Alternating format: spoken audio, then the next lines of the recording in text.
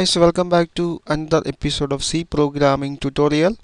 In today's episode, we are going to learn about another functionality of the C preprocessor called conditional compilation. So by using the conditional compilation feature, you can avoid some statement from execution. So how we can do it in a C program using the C preprocessor conditional compilation. So here in this program, there are five printf statement. So if we run the program, we got output statement 1 up to statement 5.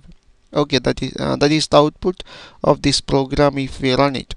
So here in this program, if I am not needed statement 2 to statement 4, so what I need to do, we can comment that all the statement.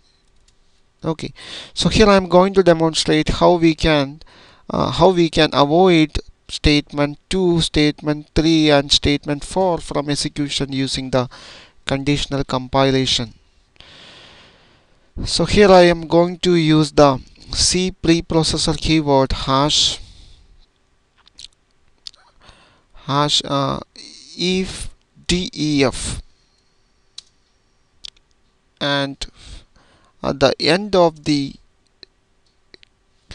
conditional compilation paragraph, I need to provide the end using hash ent if. Okay, so what is the meaning of hash if def? If def means if there is a definition. So you need to provide a macro name here. I name the macro as avoid. So this means, what is the meaning of this statement? This means that if there is a definition available for this macro called avoid, you can print this or you can execute this up to the ent if. If there is no definition available for the macro avoid, you can avoid all these statement up to end if. That is the meaning of this. That means if def means if there is a definition available for this macro, these statements are available for the compiler. Otherwise, the macro preprocessor will remove all these statements between the if def and endif from the program. Okay, so I compile the program,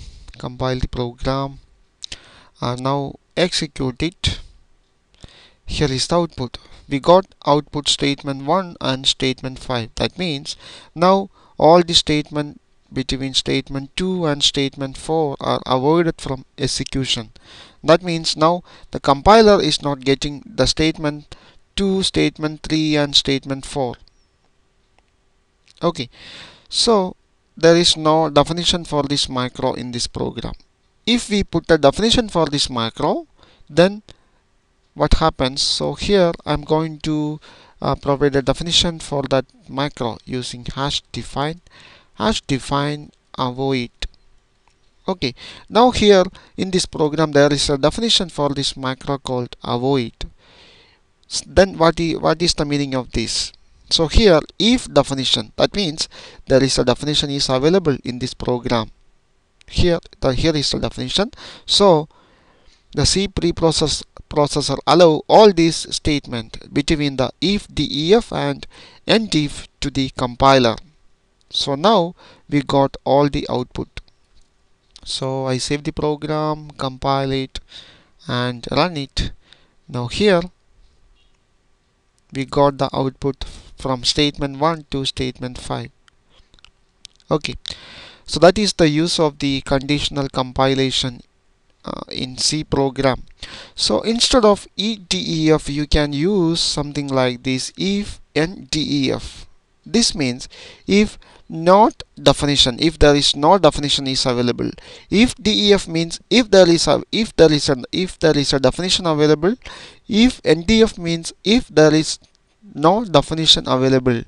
That means in this case there is a definition is available, but here the condition is if no definition is available. That means this statement between if ntf and end if is avoided from execution because there is a definition is available. Here the condition is if not definition, but there is a definition is available in this program, so we can check it out.